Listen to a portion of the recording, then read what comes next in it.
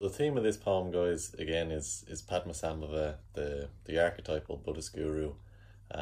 Purple is his color, and really, what the theme of this poem is, growing up thinking of Buddhism in Japan and Far East places, but really, it's been revealing itself to me in the local haunts, Marino, through bits of purple and just opening myself up to that idea now that yeah, I can see these things emerging in the classic normal places, especially during the daily strolls of March.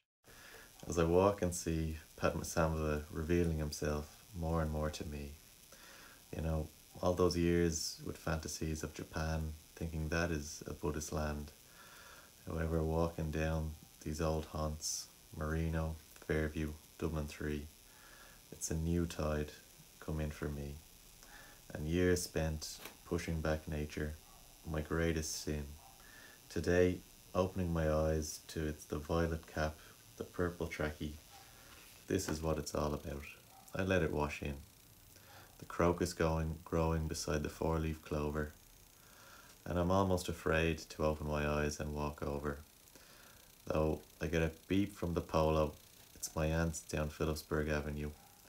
I know that I can have this side to myself, growing up, and the new ventures anew. Padmasambhava's realm, Marino, Dublin 3 coming through.